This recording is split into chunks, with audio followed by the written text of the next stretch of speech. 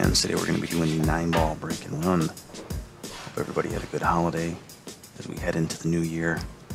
One of my New Year's resolutions is more break and runs in 2022. I don't know what your guys' are. Drop them in the comments below. Let me know what some of those resolutions might be pool related wise.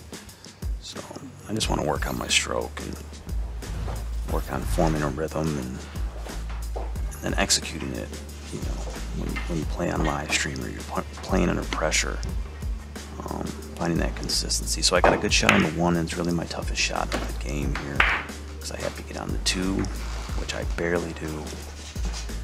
I was hoping I could bring that all the way down to the top right hand corner, which I will. Let me get that piece of cloth out of the way there.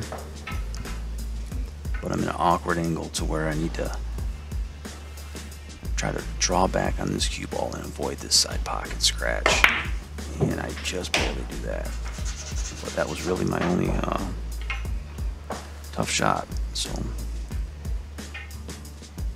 give me a natural angle here on the 4 for the side pocket, and I thought about putting the 8 in the top right hand corner, but I didn't think I could control the speed, so I'm going to go past the 8 ball, pocket that also in the side pocket.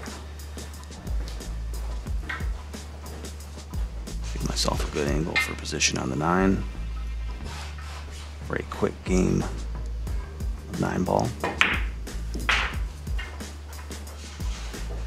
About dead on for the 9-ball in the bottom left hand corner.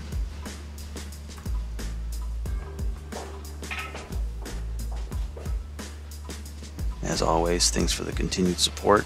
Remember to like, subscribe, and share. Until next time, hit 'em well.